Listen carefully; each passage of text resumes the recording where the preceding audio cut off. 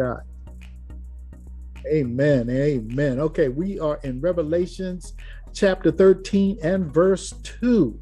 And so now we see the beast that is coming out of the sea actually looks similar to the beast that was coming out of Daniel chapter 7. We see some of the same physical characteristics in both creatures. And so a lot of theologians have linked the symbology of Daniel chapter 7 to Revelation chapter 13, which actually makes a lot of sense. And so if we're using that symbology, then the creature that is coming out, the creature that has just come out of the sea, this beast, resembles a leopard. So the majority of the beast's body looks like the body of a leopard. And that's interesting. And his feet like those of a bear, and his mouth like that of a lion. And then we see the dragon gave him his authority and power. So now we know that that leopard and the bear and the lion symbolize specific empires that have come and gone in our human history. And I think it's also unique as far as the symbology, where these different body parts are in this beast that's coming out in Revelations chapter 13. It's just awesome. And so we see that the picture that we see in Daniel, the lion represents Babylon, the Babylonian Empire. The bear represent Medo-Persian Empire, and the leopard represented the Greece Empire. And then there was a fourth animal that was so dreadful and indescribable and so terrifying, the characteristics of the previous beast. It really represented the final world empire that was unnamed as far as what it was. But we see that Greece being the empire that ushered in really the Roman Empire. And the Roman Empire absorbed the Greek culture in so many ways. And so we see that this leopard here, he's kind of got a lot of Greek in it. This leopard got a lot of Greek in it, you know, and what that looks like is he is clever, because the Greeks were philosophers. The Greeks were highly intelligent and intellectual. And so the Greeks were charismatic, so much so, even though the Romans conquered basically the world, they still wanted the Greek culture, because when Alexander the Great went through and he conquered everything he attacked, he conquered. And then he divided up everything he conquered. And he was the one that came up with the idea that everything he conquered would have one language, and it would be the Greek language. And so the Greek were highly intelligent. And so we see this beast here, that's the majority of his makeup. But more than just this influential intelligence this guy has, he also has the mouth of a lion. Now that's incredible when you think about that. This mouth of a lion, we know the Bible says Satan goes about like a what? A roaring lion, seeking whom he may devour. And this beast has a mouth like a lion. So he speaks with boldness and authority, and he's intimidating. I don't know if you ever heard a lion roar for real, but if you've ever heard it, it's a frightening thing. I wouldn't want to be out there in the jungle and hear something like that coming after me, especially when them jokers is hungry. I mean, it's something to behold, I'm telling you. But nevertheless, this is the boldness and the courage that a lion has, and so he uses that fear and that intimidation along with that influential intelligence that he boasts as well. And so we see also that he has the feet of a bear. Now, the Medo-Persian Empire, them dudes was conquering stuff so fast, so fierce, and I mean they were into all kinds of idolatry, false god worship, all kinds of heinous and horrific acts and things that they would do. I mean, just crimes against humanity. And this is the feat of this creature. This is how he gets around. This is how he travels. And so now we're getting a makeup of this beast. And I told you some theologians thought that this beast was just an empire. Now, there was a fourth beast described in Daniel, and we do believe that's the Roman Empire. And we believe that there's going to be a resurgence of the characteristics of the Roman Empire in this final world empire that is yet to come. But I do believe it is in the process of being built, and America is being prepped. I believe the world is being prepped to receive this last empire. And as we go through 13 and get through 14, you're going to see the emergence of the characteristics of this empire and what it's really going to wind up looking like. And it's going to be a frightening thing, I can tell you that. Now, like I said, some people believe that this beast that we're talking about is actually an empire. I don't particularly subscribe to that belief because there's too many personal characteristics that go along with the beast. And here's where we ended up last week when we were talking about this particular point right here. So let's jump a little bit in there. Number one, the beast is worshipped as a god. I don't think they're gonna worship a government as a god. And so that's one characteristic that has normally throughout history has been attributed to an entity or a personality or a person, you know, or an object, but never a governmental system has been worshipped. And so I think that's clue number one, is that this beast is a persona. It's actually a person. And so this beast is literally worshipped as a god. And so the next thing we see is an image is set up of the beast, and the whole world is commanded to worship it. This makes far more sense if the beast is a man, much more than if it's an empire or government. Through history, man has always bowed down to images and political rulers or figures, you know, and you know, humanity has always been tripping off of that. Also, the beast has a proper name, you know, a name expressive of a particular number. And it says it's the number of man. And we know that number to be 666. And usually, you know, governments aren't identified quite like that either. And so it's easier to conceive more that it's an individual than a government as well.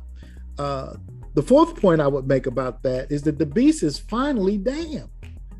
As we go through the text, you're going to find out that this dude he goes to perdition. He's thrown into the lake of fire. And so, you know, we're going to throw a government in the lake of fire? No, this is a person that we are talking about. And this person is going to be so charismatic, so influential, so boastful. And I love the idea that he's going to be influential and slick as a leopard, but his mouth is what's going to be tripping people out. You know, that's why the Bible says Satan goes about like a roaring lion, like a roaring lion. Satan is not a roaring lion. Satan don't even have the teeth of a roaring lion, but his intimidation factor, his fear factor is like that of a lion. And so will this political ruler, this dictator, this antichrist, this beast is going to have that as well. But the dude's going to be dropped off in the lake of fire. And he's going to be suffering for all eternity. And we see that at the end of Revelations in chapter 20. So the Antichrist is also called the son of perdition, in 2 Thessalonians 2:3, as was Judas. Y'all remember that? John 17:12. Judas was a man, not a system or a government. So it follows that the Antichrist will also be a man. With all this in mind, we just have to come to a consensus that we are not dealing with a futuristic government. We're dealing with a human being totally possessed and filled with the unholy spirit, dominated, controlled, and being used. And when it says that the dragon, who we know is Satan, gives his authority to the beast, you know what's going on. You know that he is being used as a puppet because he only represents the dragon. And later on, we'll see who gets worshiped, out of this deal. It's incredible. So it says right there that the dragon gave him his power, his throne, and his great authority. Now, why would Satan give his authority, his power, and his throne to somebody else if it wasn't a person that truly embodied everything that he is? That's exactly what's going on. So we see that this is literally the Antichrist. Satan is literally trying to put himself in the position of God the Father, with the Antichrist being his son. You tell me he ain't tripping if he ain't lost his mind. We're getting to that unholy trinity that we were talking about earlier. But the beast is not an ordinary man, and nor can we consider him an ordinary person. He is called the beast that ascends out of the bottomless pit in Revelations 11:7 and 17:8. And an ordinary man does not come out of no pit. We know that. So we know that he is totally demonic. Totally demonic. And so our expectations for what this demonic Antichrist like creature is going to bring forth on planet Earth at this day and this time is going to be off the chain. It's going to be mind-boggling. I'm telling you. All right, let's go on to the next scripture.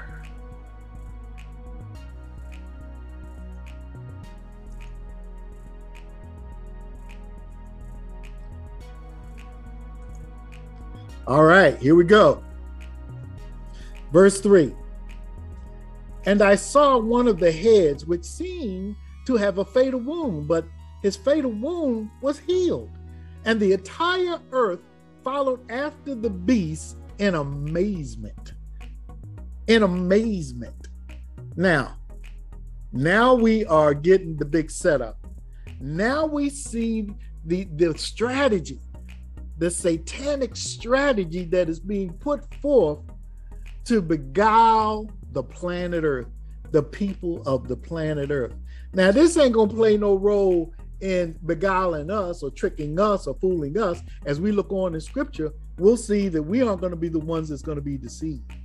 But the ones that are gonna be deceived are the ones who have not committed their life to Jesus Christ. The ones who are not believers, the ones who are not saved. We are talking about unbelievers. People who have not made a decision for Christ are going to be susceptible to the influence of the devil.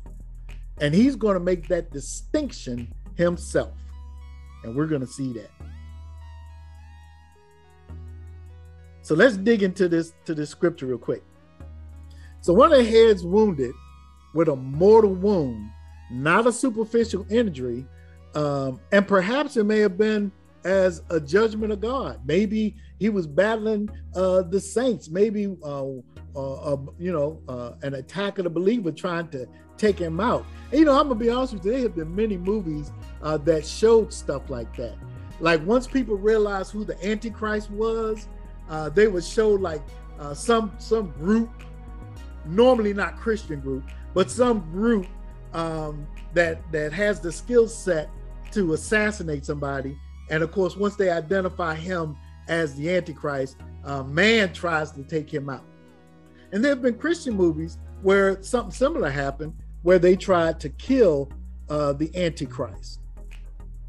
And neither in neither of those situations did turn out very well, or to the ideal of the people who were attempting to try to kill him. So we don't know how he was wounded.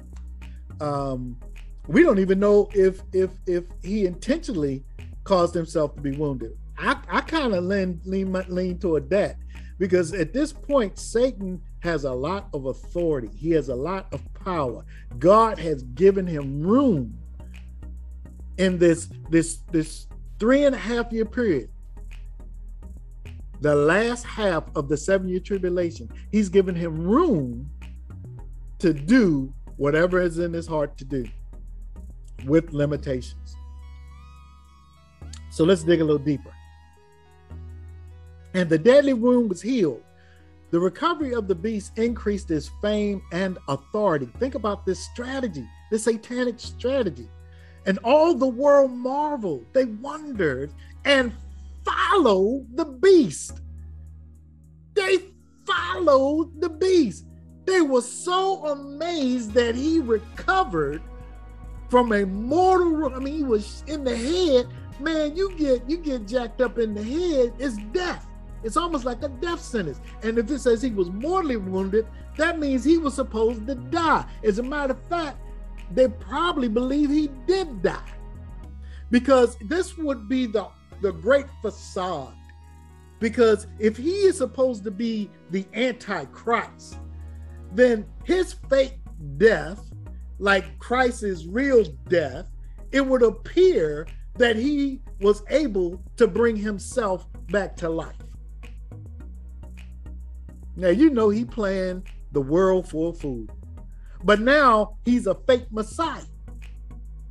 And the people of the world are viewing him as that fake Messiah. It's amazing that the world will go after something like that, but not Jesus, who was the real Messiah. But they wholeheartedly is like, yeah, this dude is the man. I mean, who could stand up to this dude? And it says the world just marveled and wondered, and they followed the beast. They were so enamored. They were so amazed by his ability. Now, I told you the guy was charismatic. He was slick as a leopard, fast on his feet. And the dude, I'm telling you, he had the boldness of a lion. He was boisterous. He was influential. He was charismatic. So they kind of had feelings for him when he got injured. So they was feeling some kind of way when he got hurt. And they would have mourned him severely if he would have died and stayed dead. The fact that he was able to be healed from that mortal wound sealed it for so many people. And they began to follow him. Played right into the devil's hands. I'm telling you, this is just crazy. Anyway, let's look at the next scripture.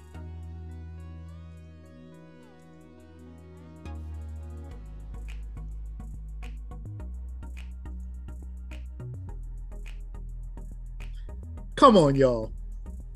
Now, as we go on, I'm going to tell y'all, this is some cray-cray stuff up in here.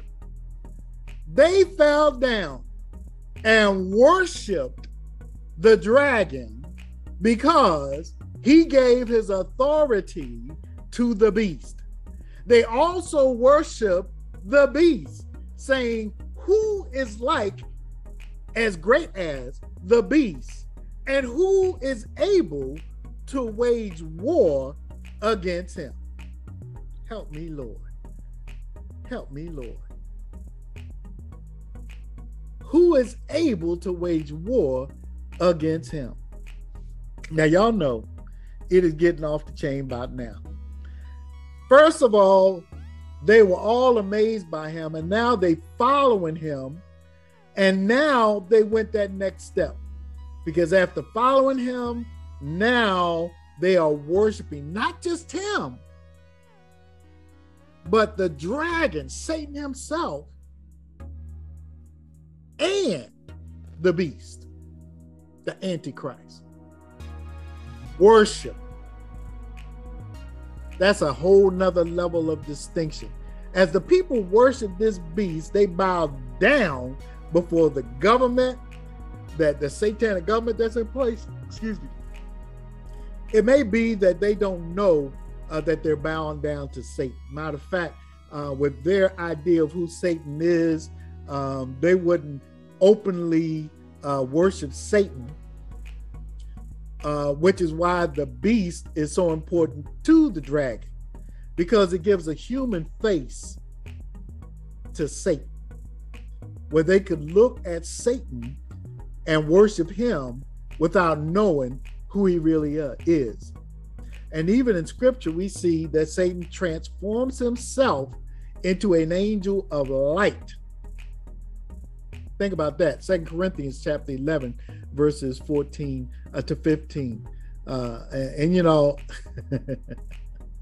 so we got it twisted. We got this thing twisted, man. We got this thing twisted. Anytime we run around here with pictures of Satan in a red suit with horns and a tail and looking ugly or looking horrible, you know we got it twisted. When the text clearly tells us in 2 Corinthians 11, it says, "For Satan himself transforms himself into an angel of light. Therefore, it is no great thing if his ministers also transform themselves into ministers of righteousness, whose end will be according to their works." This is what Paul said to Corinthians in his second letter. Come on, y'all. This is crazy. This is crazy. Now, what Paul is saying, I hope y'all are hearing, because Paul is not just saying Satan transforms himself into an angel of light. He got ministers who transform themselves into ministers of righteousness. Who you think they reaching out to? Who you think they ministering to? What church you think they in? Satan is bold, y'all. Satan is bold. He bold, I'm telling y'all. He is bold. And so we see now his scheme is so slowly unfolding in our face, slowly being revealed, his strategy. And the world doesn't see it. They can't see it. They are blinded and they cannot see what is going on in the world and in front of their face. The only ones who can see with clarity of sight and vision is the saints. We're the only ones who can see and know what's really going on. And Satan gonna do something about that. I'm telling you, he is gonna do something about that. So, and I mean, this is really weird, y'all. Satan's worship becomes more and more popular each year. How many know that's the truth? Each year, I mean, they got TV shows about him, they got movies about him, and he's winning. It frustrates me to no end when I see the preachers, the pastors that they put in these films are so corrupt and so weak and so mealy-mouthed and have no power. It's like they stripped of any power at all, and they're defeated and they're weak and they're frail and they're victims. make me want to slap the devil upside the head, because you know he's a liar. And so the picture that he's painting for the world, even in social media, I mean, the picture he's painting is that you cannot get any help from the saints. You can't get no help from the pastors, the preachers, the ministers, the elders. Ain't nobody can help you. You out there, because they ain't right either.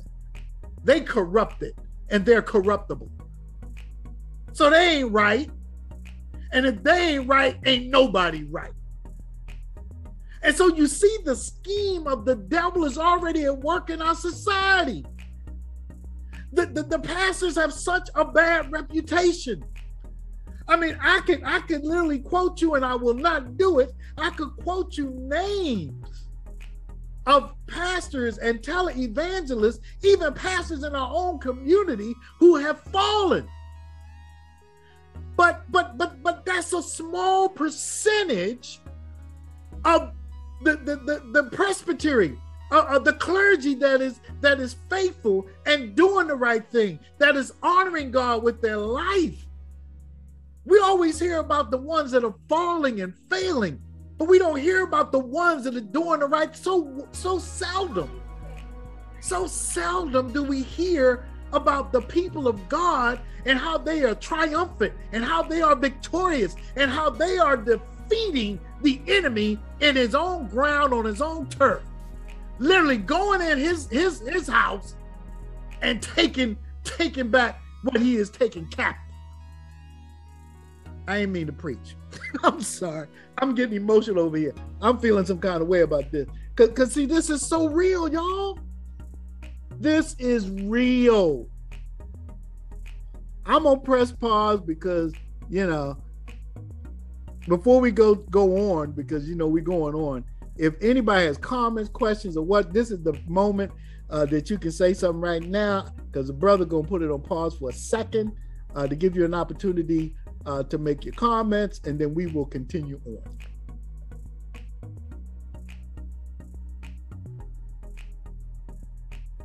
Boy, y'all like, go on, brother. Yeah. Pastor, you're awesome, and we just want to thank God for, having, truth. And it's so paramount at this time. And I was just thinking about, we are in that great falling away. We are in that great falling away, where truth right now, it's almost, well, actually at this point, everybody can have a truth now. You can have a lying truth. You can have alternative truth. And the truth is of Christ, the way, truth, and life, and no man comes to the Father except through me. So it's hard when you're right, when you see these weak, fallen, friendly pastors that are leading saints away. And we all have to give an account, good or bad. And it's like, you know what, but we have to be in season to know.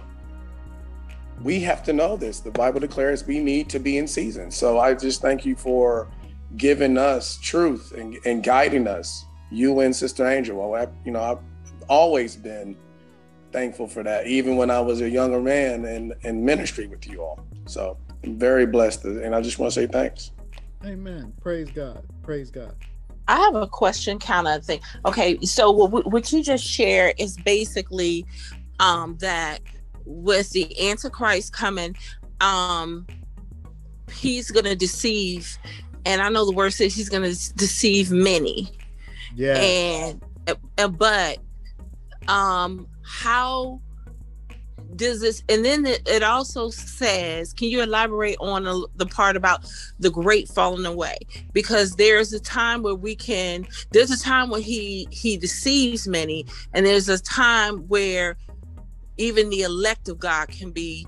Where does that part about the elect of God can be deceived come in? Is it now? No. That's my question. Well, that particular text, he's talking about a time period where he says, if those days are not shortened, even the very elect would be affected. And so God is making sure that those days are shortened and that we are not subjected to even the possibility of falling away.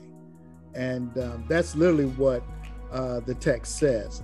But there is going to be a falling away before tribulation, because people are going to be complacent in their faith, compromising in their walk and their belief, and they're going to allow society to water down their relationship with God. They are going to allow the enemy to spoon feed them doubt, unbelief, fear. Even as you pray, the enemy will sow seeds in there to make you think, well, why would God answer that? Is God going to answer that? And so this has been his modus operandi for a very long time. He's been moving in this area, and he's been acting and doing this long before we were born. He was doing it to our great grandparents. And so I think cumulatively, I think that's what's going to contribute. When you see just from the 60s to now, the folks that are coming up now are much more subjected to the attacks of the enemy. And I think more so because of their parenting, because of how loosely and liberally people were raised, and so even you can't even blame it on the kids of today, because somebody gave birth to them and somebody raised them, and God holds parents accountable for how we raise our children, and he is so serious about that. And so we have subjected our children to societal norms and societal customs and societal, and I would dare say satanically influenced media. And so we have put them in harm's way to some extent. When I say we, I'm talking humanity. I'm talking society. I'm not specifically talking about you guys. The saints, we hope and would hope that they have instilled and engrafted the word of God in their kids. Because even if their kids go left or go right, they still have the seed of faith on the inside of them. They still have something on the inside of them that God can grab a hold of, that God can use. And the fact that we cover them with the power of prayer will sustain them until they get in their right mind. That's why I believe the prodigal son was so powerful, that story of how one day he woke up in his right mind. One day he looked at his circumstance, his situation, and all of a sudden he had a moment of clarity. Well, in our case, we out there, and most of us can raise our hand and say we was out there. There came a moment of clarity where we had just enough sense to listen to the Holy Spirit, because we might not have even been reading the word. We might not have even been in church. We might have even been in a bar. There was a dude who was sitting on the bar stool drinking with his friend when he had a moment of clarity. In that moment of clarity, and I kid you not, Angel probably tell you what time it was. It was like 2 o'clock in the morning.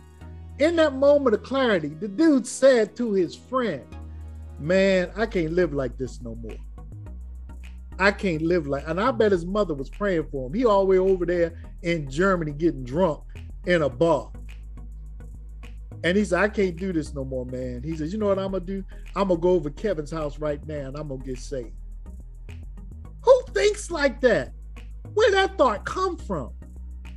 That dude showed up on my door. And it's weird because Angel answered the door. I don't like stuff like that. I want my baby answering the door, that time of night. But brother was catching that Z's, he was deep in it, he was, well, anyway. But baby answered the door, came up, and she was excited. because she saw something in that guy that she had never seen before. She saw faith to believe. And so I don't give up on any of our kids who may have went out there and got caught up in this, got caught up in that, because I know the power of God is real. And so yeah, the devil has influences. The devil can manipulate. The devil's greatest weapon is his mouth. But guess what? The greatest weapon we have is our mouth, because out of our mouth comes the word of God, which is the sword of the Spirit. I'm sorry, Brina. I don't even know if I answered your question. Did I answer your question, sis? Hey, man, you got me shouting over here. Oh, you shouting? Okay. Yeah, so yes, there is a great falling away, and I believe it is prolonged up into the tribulation period, because that's when it's going to be on. Because by the time tribulation hits, people are going to be perfect. They're going to be perfectly positioned for Satan to take advantage of them and to exploit them. And when the enemy raises his head as an antichrist, the line is drawn. People, I mean, even if they've been backsliding, even if they've been trying to walk the line and be lukewarm, they're trying to be hot one day, cold one day, it ain't gonna matter. Because when Satan decides that this is it, he's not gonna allow you to be lukewarm anymore. Satan's gonna cause you to make a decision. Either you're going to be for me or against me. And if you're against me, I'm going to kill you. So there ain't going to be no more lukewarm action going on. It's going to be a hard and fast decision. The good news is we know by scripture that a lot of people are going to make the right decision. That's exciting. Anytime the Bible talks about a number that no man can number enter into heaven, we can't even count it. A lot of people made the right decision. People came back to God. So even in that great falling away, where the saints, some of the saints, are going to allow themselves to be shaken by the world and the circumstances, situation is going on in the world, because they have been watered down in their faith, because their lack of love for God's word, their lack of love for God, fellowship with God's people, their desire to run after the things of the world instead of after the things of the kingdom. All of that's going to come to a quick end when the Antichrist gets into power. And so we want our kids right before that happens, because you don't want to be caught up in that falling away. To be honest with you, that's dangerous ground. You know, you are literally walking out of your own covering and protection, and you're making yourself vulnerable to attack. You're putting yourself and the people that are with you at risk for the enemy to come in and do whatever he wants to do.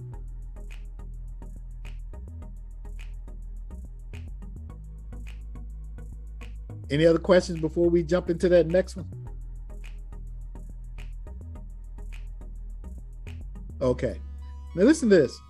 It says, who is like the beast? Who is able to make war? When did war come up? We wasn't talking about war. But all of a sudden in this scripture, he says, the people that are following him and worshiping him says, who is like the beast? Don't that sound familiar? We even sing, who is like the Lord? Nobody. Who is like the Lord? No, nobody. And they sit here saying, who is like the beast? You know, they done, I'm gonna tell y'all, they hook, line, and sinker. They are caught up in the game, and they don't know what to do. And then they go on and say, man, who can even make war with this guy? Can't nobody beat him. He is the ultimate winner, the ultimate warrior. Can't nobody touch him. They worship the beast and the dragon behind the beast. My God. just what Satan wants. Let's get in this scripture. I'm trying to get through this thing best I can, but this is some good stuff up in here.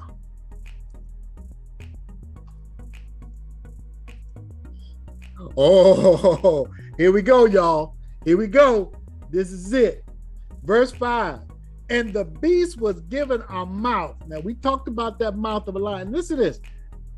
The power of speech, persuasive, convincing, charismatic, influential speech.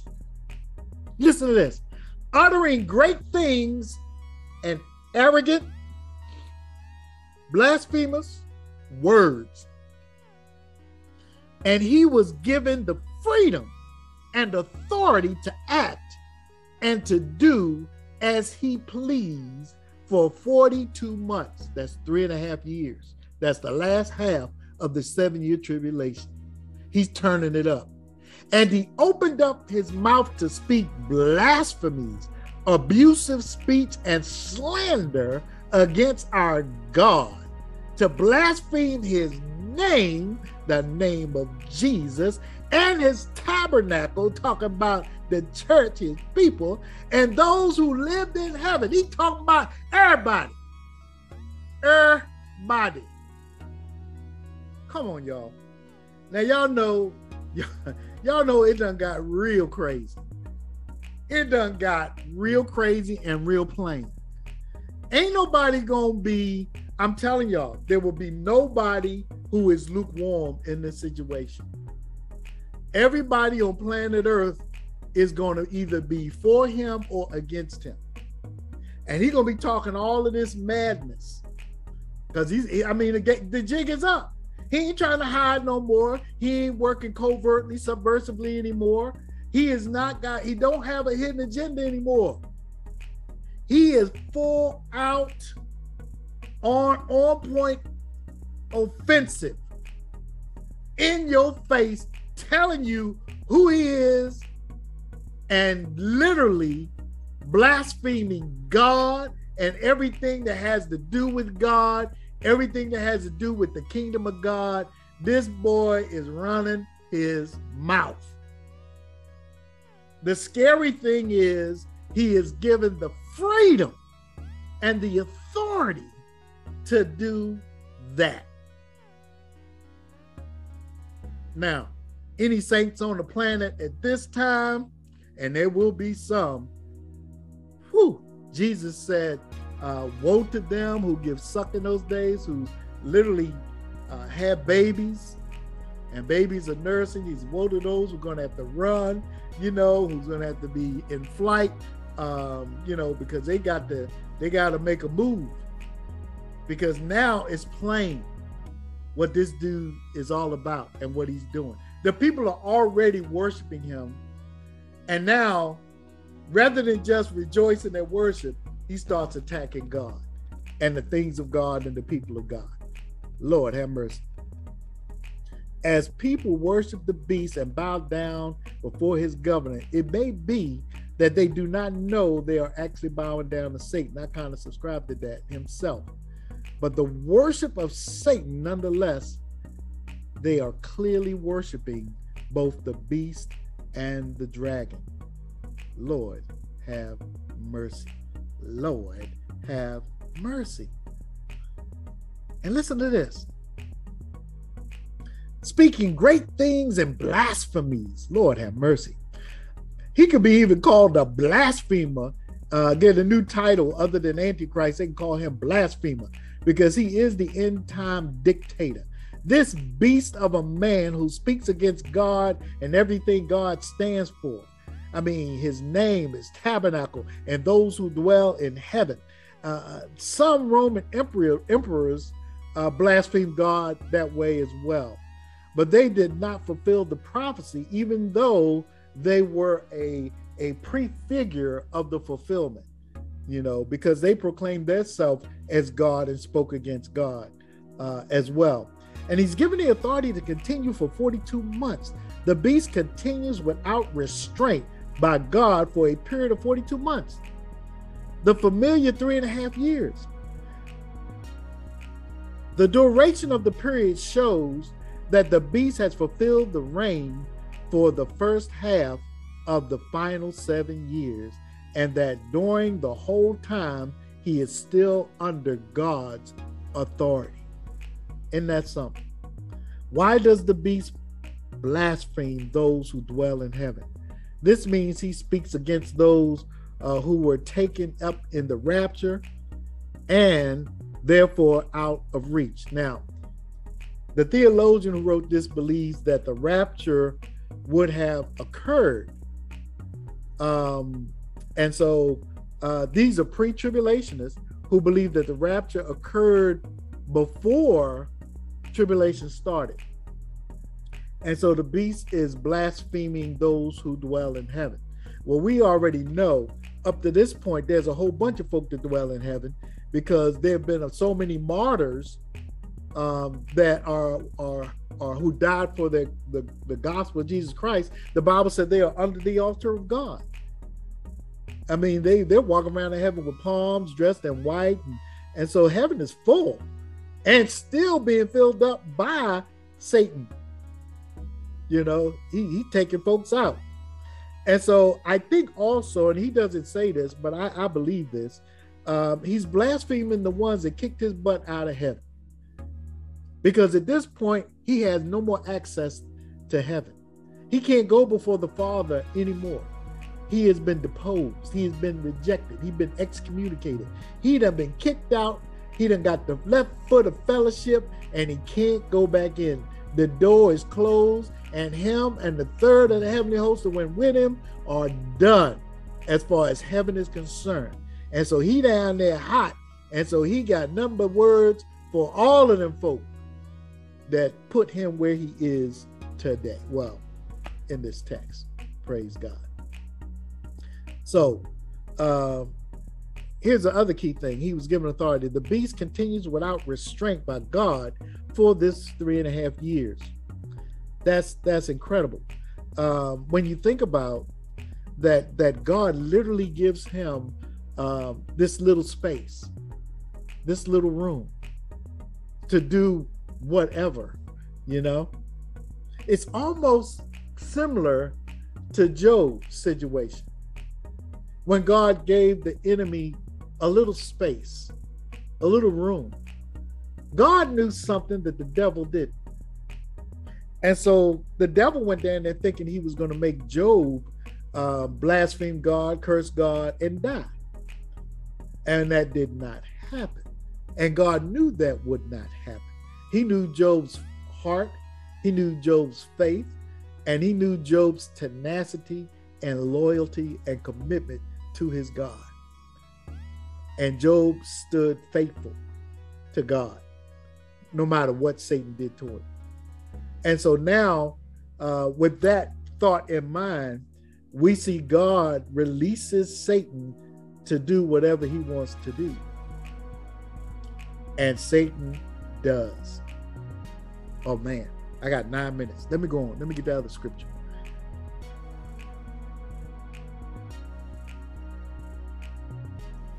I want to get this other scripture. This is, man, time flies. Here we go. All right. And I'm going to read this quick. He was also permitted, listen, y'all, listen. He was also permitted to wage war against the saints, the people of God, and to overcome them. Come on, y'all. And authority and power over every tribe and people, language and nation. All the inhabitants of the earth will fall down and worship him.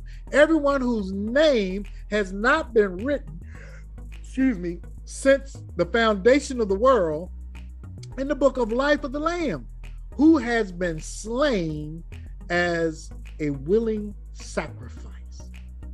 Woo! Come on. It's on now, y'all. It's on. Just like you see in this picture, he's got the guillotine out there, and you accept him or you accept the beheading. Wow. It's real now. It's real. So I told you, ain't no more lukewarmness. Ain't no playing both sides of the fence, trying to walk the line and be carnal and be worldly and be saintly at the same time. You ain't gonna be daylight and darkness no more.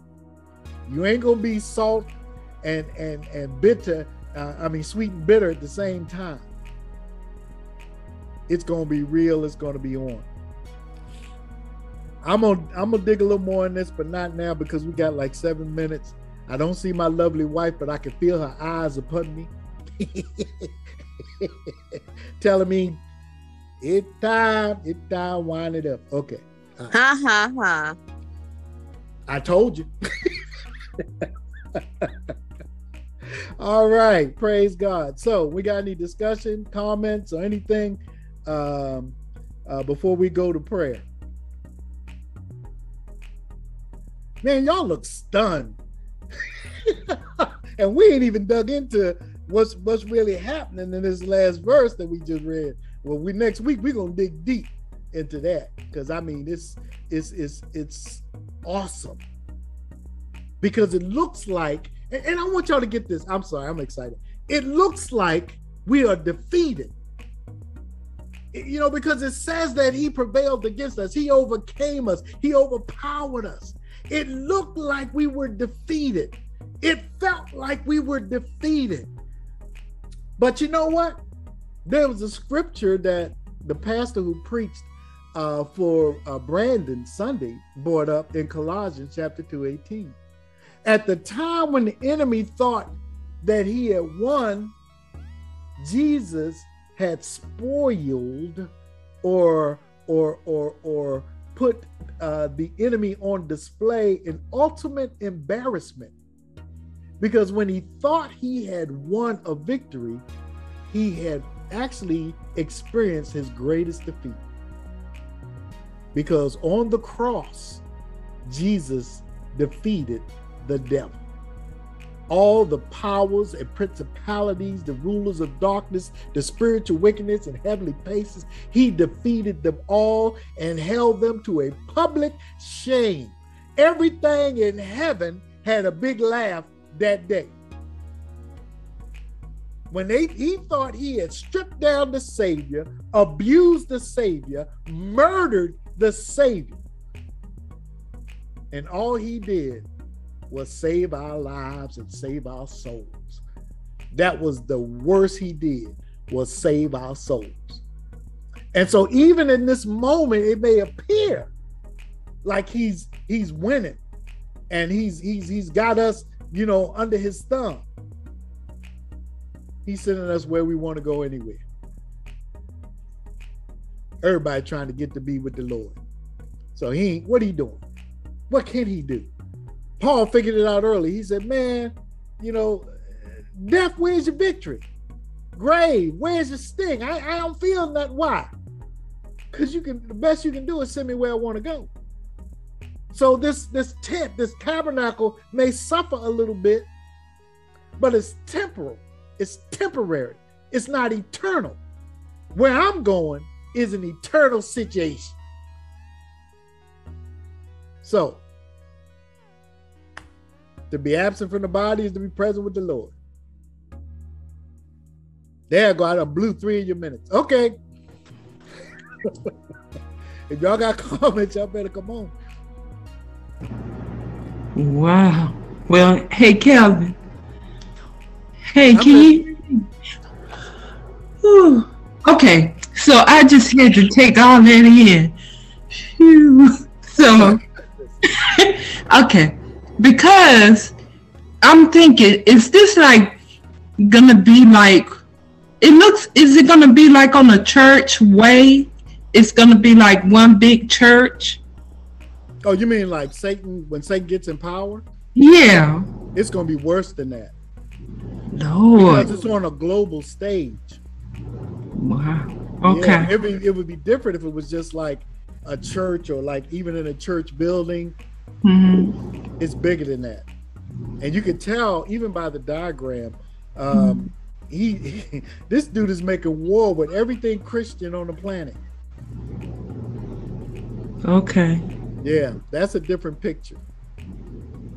Well, it's just making me think, Lord, let me be ready. Let me have my armor on. Let me be ready to say, God, I'll go for you regardless of what happened. Amen. That's all. It just make me think, God, I gotta trust you fully. Amen. Amen. Ain't no time to be playing around, that's for sure. No. Anybody else?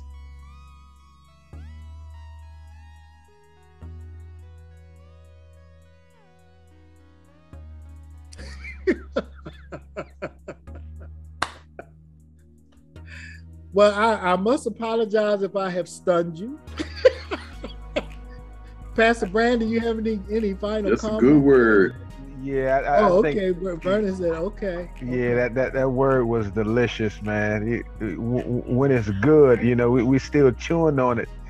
I don't know about you, but when I got a good meal, I'm quiet while I'm eating. Oh, you know what I'm saying? Ooh, okay. I hear you, bro. My wife I'm the over here same way. on.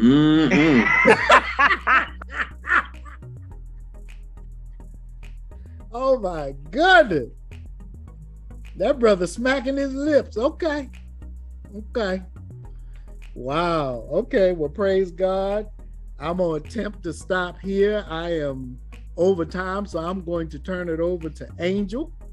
And if there's any specific prayer requests, please offer them up.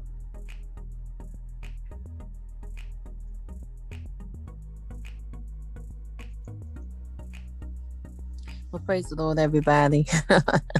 Once again, amen. The Spirit of God. Hey, he did not disappoint. Amen. Amen. So we just thank you, Pastor. Amen. So, Father, we give you praise. We give you glory. We give you honor. We bless and exalt you, Lord, for all that you're doing in us and through us. We thank you for this word. We thank you for it just inspires us, Father God, and it compels us, Father God, to even draw even more closer to you and be ready, not get ready, but be ready, Father God. And just be instant in season, out of season, Lord. Just always being ready, Father God, because we don't know, Father God, what's going to be around the corner. When we go around the corner, we don't know what's going to happen, Father God. We don't know who's going to approach us or who we are going to approach. But Lord, we just want to be ready, Father God. We don't know who you want us to witness to. I mean, tomorrow might be a complete stranger that we begin to share your word with, Lord. We don't know, but Lord, you know. You are the one that direct our footsteps, Father God. And so, Father, we thank you for directing our footsteps, Lord. We thank you, Father God, for your awesome power, your awesome anointing. We thank you for healing tonight. We thank you for deliverance tonight.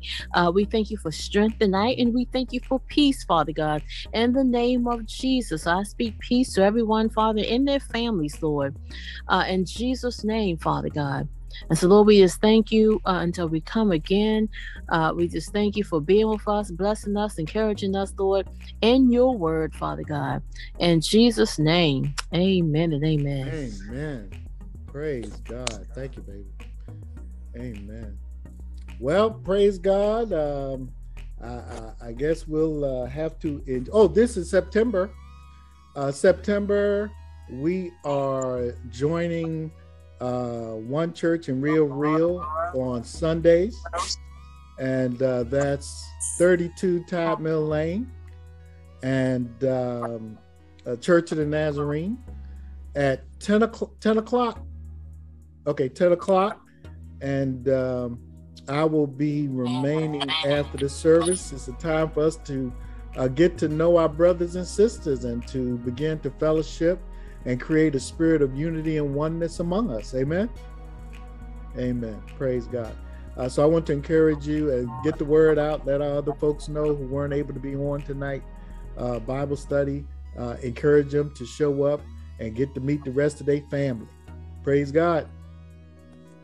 All right. God bless and God keep. We love y'all. Love y'all. Love y'all. Love y'all. Right. Bye-bye. Love you guys. Love you guys, man. Night. Good night. Good night, Dave. Good night, bro, Kevin. Good night. Good night, Good night, guys. Ashley. Yo, Good what's night. up? Good night, bro, Barry. Good night, sister. Good night. Pastor Brandon. Good night.